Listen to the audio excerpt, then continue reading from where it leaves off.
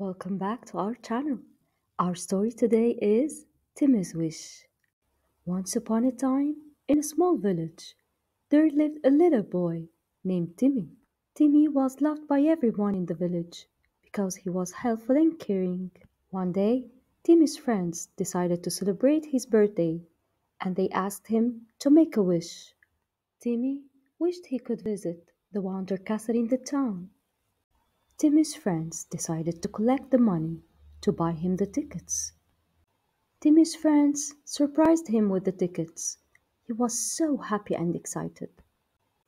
Timmy took the tickets and went directly to the train station to travel to the town.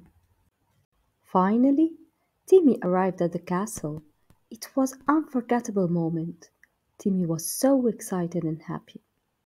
He went quickly into the castle and began his adventure with the giant water slides. He then enjoyed playing in the ball pit.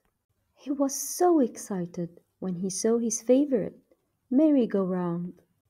In the end, Timmy happily returned to his village.